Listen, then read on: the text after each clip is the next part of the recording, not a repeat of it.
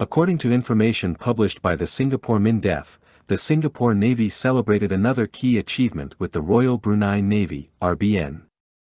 The ceremony took place at the RSS Singapura, Changi Naval Base, with significant figures from both navies in attendance, including the Singapore Chief of Navy, RADM Sean Watt, and the Acting Commander RBN, Capt. Haji Mohammed Sarif Pudin bin Matsaruddin.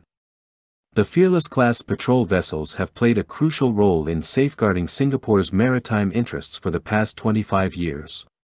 With this transfer, there are high hopes that the vessels, KDB-As Siddiq and Al Faruq, will serve the RBN with equal distinction, further promoting a vision of safety and security across the region's seas. Technical data.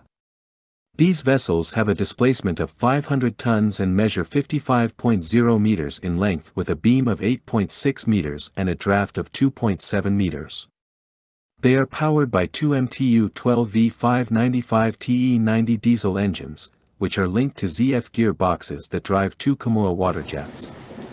This setup allows the vessels to reach speeds over 20 knots and have a range of 1,000 nautical miles at a cruising speed of 15 knots.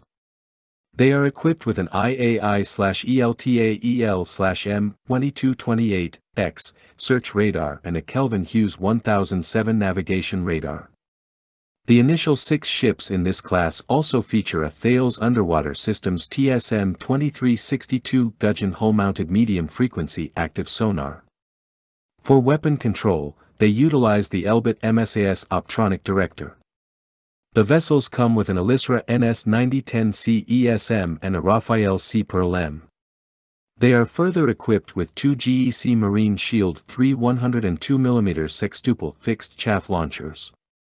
They are fitted with Mistral missiles for anti-air capabilities, while the first 6 ships have Eurotorp A244/S Mod 1 torpedoes for anti-submarine tasks. Their primary weapon is the Oto Malara 76mm gun, and they also carry 4 STK 50mm 12.7mm machine guns for additional defense.